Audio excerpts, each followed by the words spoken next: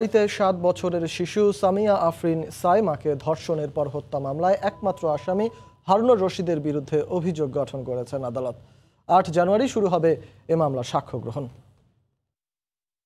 গত বছরের 5 জুলাই রাতে ওয়ারিতে নিজ বাসার 9ম তলার একটি খালি ফ্ল্যাট থেকে 7 বছরের শিশু সাইমার মরদেহ উদ্ধার করে পুলিশ।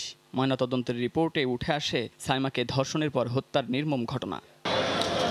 পরদিন সাইমার বাবা আব্দুস সালাম বাদী হয়ে ওয়ারি থানায় নারী ও শিশু নির্যাতন দমন আইনে মামলা করেন। মামলায় ভবনের একটি ফ্ল্যাটে অতিথি হয়ে আসা রঙের দোকানে কাজ করা হারুনুর রশিদকে কুমিল্লা থেকে গ্রেপ্তার করা হয়। 164 ধারায় স্বীকারোক্তিমূলক জবানবন্দিতে হারুন শিশু সাইমাকে ধর্ষণ ও পরে হত্যার দায় স্বীকার করে। মামলার অভিযোগপত্রে বলা হয়, গত বছরের 5 জুলাই সন্ধ্যায় পারভেজের ছোট ছেলের সঙ্গে খেলতে ওই বাসায় এসেছিল সাইমা। তখন হারুন ছাদ দেখানোর কথা বলে তাকে ভবনের 9ম তলার একটি খালি ফ্ল্যাটে নিয়ে ধর্ষণ করে। শিশুটির গলায় শক্ত পাটের রশি পেঁচিয়ে শ্বাসরোধে হত্যা করা হয়।